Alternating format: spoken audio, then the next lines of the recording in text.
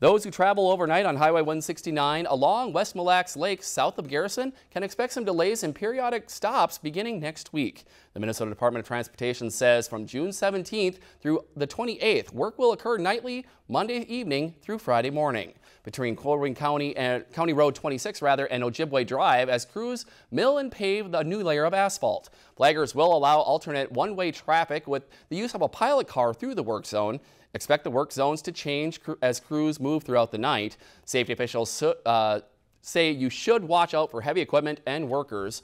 The work also continues during daylight hours with short segments of alternate one-lane, one-way traffic with flaggers throughout mid-July. Overall, day-to-day and overnight traffic work will continue Monday through Friday so that all lanes will be open just in time for the weekend. Lakeland News is member-supported content. Please consider supporting Lakeland News today.